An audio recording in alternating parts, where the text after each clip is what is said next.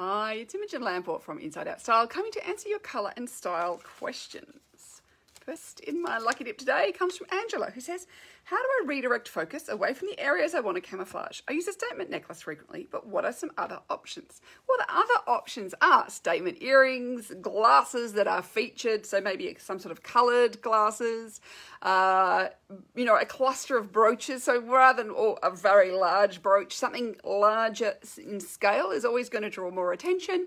Scarves, all these things, just detail. So it could just be that you've got built-in detail around the neckline or on the shoulders of your garments. All these things are going to draw attention up to your face and away from it, whatever it is you want to camouflage. So just think about having detail. Another thing to think about is busy patterns can be great. So this is a fairly busy pattern where there's no start and stop, and so therefore you can more easily kind of distract because we don't notice what's going on underneath in the same way because it's got lots of going on. So things like leopard print are busy patterns. This is a busy pattern. Some sort of no start and stop pattern can also be really disguising.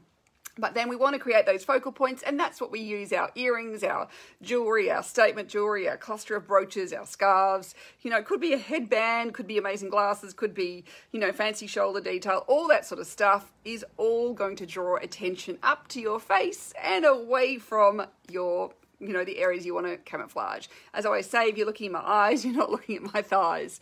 Even some lippy, like a brighter coloured lippy as well, helps to draw attention to your face. So they are just a few ideas, but there's plenty of kind of things you can do out there along with the camouflage that you are going for.